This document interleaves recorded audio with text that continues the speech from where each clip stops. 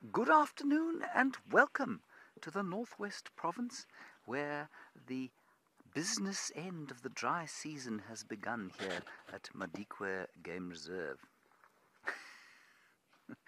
We're having a wonderful time here with some elephants. My name is James Hendry. Hello. There's my winning smile. We've got Johan on camera. There's his thumb. He's just moving bits and pieces around on the camera, and we'll go back to these magnificent elephants who are enjoying a very pleasant time. Sorry about that. Very pleasant time in the mud. As I said, it's pretty warm out here. About 27 or 28 degrees, I'd have said, which is around about 80 degrees Fahrenheit. Good. Hello Izzy, you say you've got your cuppa and you're jumping on board, ready for the sunset safari. Good news. There's just one slight negative, I suppose, about this particular sighting, in that if this mud gets thick and deep enough, young animals or young elephants could find themselves mired, and you really don't want that, because it can get very sticky in this mud. I don't think these guys are about to experience that though. They come from Pinda, and a lot of these reserves will swap animals. So Madikwe might send a cheetah down to Samara, Samara in the Karoo might send one up to Pinda, Pinda will send them here, and that's how all the genetics are mixed up nicely, and that keeps the population strong. And you'll probably find that they do the same with lions. In fact, I know they do the same with lions. In this particular area, I suppose effluent from platinum mines could make its way into this river, into the Maribye River. But I think that the catchment is sufficiently far. Oh, here's the cheetah, right here. Right here.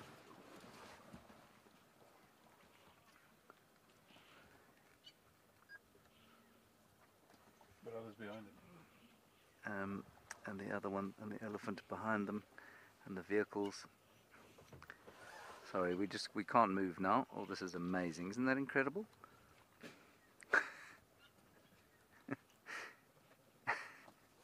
Oh, dear.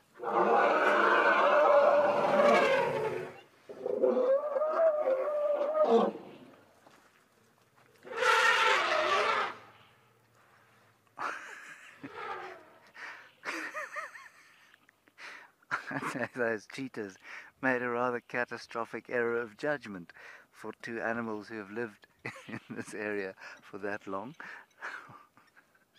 That's the one at the water. There's the one at the water. Here we go.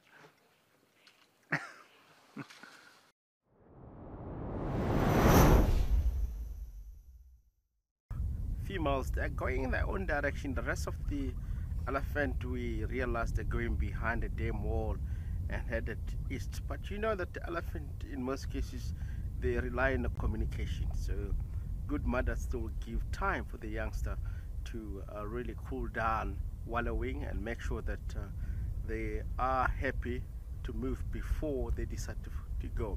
Because most cases the youngster get tired before the mom. The mom has to give them more time for them to wallow drinking and make sure that the distance that they're going to take, they're going to handle, because it will be maybe a long night before they get back into the water. We're waiting for this to happen. All elephants are coming down. What we're going to witness, maybe these elephants are going to sink, but I doubt. You can see most of them, they've covered themselves with mud.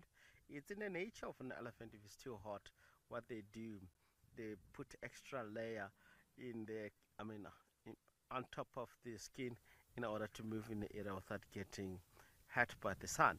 I believe we'll enjoy this hyena here, and later on we'll be able to move very close and able to see if we can manage to get this sighting in a very close range. You see that is not a sub-adult. It looks like an adult hyena. You look at the coloration of the hyena itself, the brown dark looking colors, and it looked like it could be a little bit older than the hyena that we saw the other day.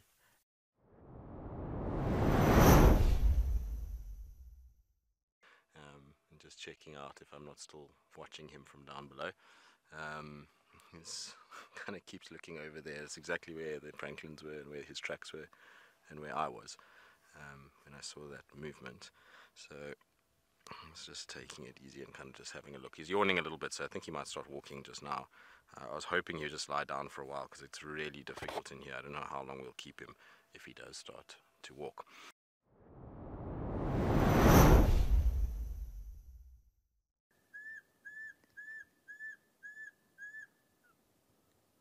Isn't that cool?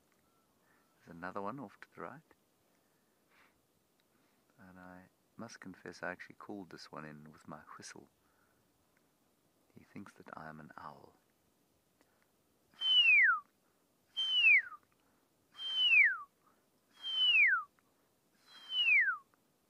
Oh! See if we can get him back.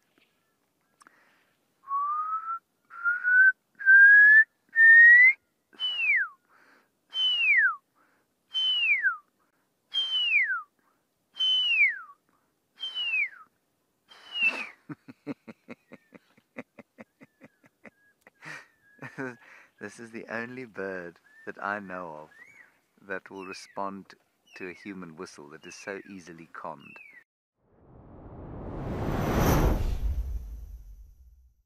We're still with our wildcat. We got a little bit closer to it now. You can see it's kind of much more detailed than what we had just now.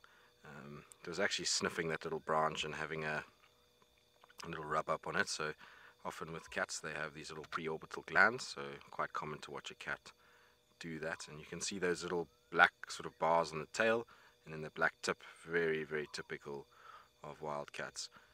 Then they get those little stripy legs.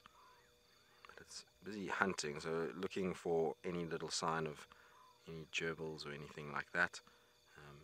Those are the kind of things that they really love the most. The more we find it, the more relaxed it will get and the more used to our presence in a car. This is one of the best wildcat sightings I've had in my time as a guide in terms of longevity. Very, very cool. You can see those long legs that I was talking about earlier as well when it's standing up like this. Anyway, it's that time though for us to say goodbye, and what a way to end. I hope all of you had a wonderful afternoon or morning wherever you may be, and hopefully that you enjoyed all that there was to see. We look forward to seeing you tomorrow morning on our sunrise safari.